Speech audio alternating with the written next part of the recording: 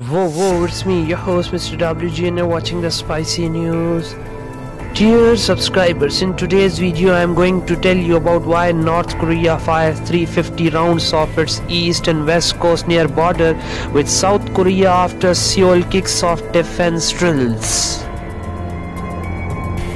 Dear subscribers, North Korea has fired hundreds of artillery shells off its eastern and western coast as South Korea carried out annual defense drills aimed at bolstering its ability to respond Pyongyang's nuclear and missile threats.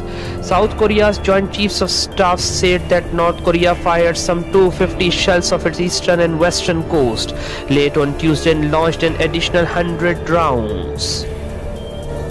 Dear subscribers, it said that the shells did not land in South Korean territorial waters but fell inside maritime buffer zones the two Koreas established under a 2018 inter-Korean agreement aimed at reducing frontline animosities.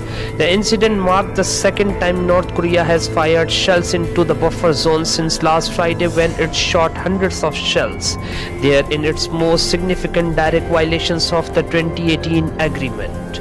We strongly urge North Korea to immediately halt its actions, the JCS said on statement.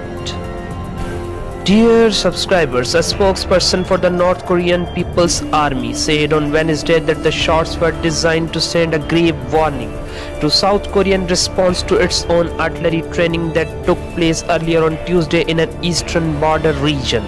Seoul did not immediately confirm if it had conducted any such firings. South Korea's Hugok drills, which are due to end on Saturday, are the latest in series of military exercises it has conducted in recent weeks, including joint activities with the United States of America and Japan. Dear subscribers, it is for today. I will meet you in next video. Till then, kindly subscribe my channel and press the bell icon. Take care.